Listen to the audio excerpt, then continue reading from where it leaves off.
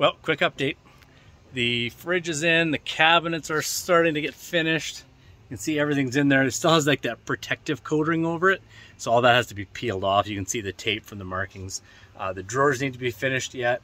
The electrical needs to be hooked up, and the upholstery needs to come in. But other than that, like, it's all pretty much ready for the trip.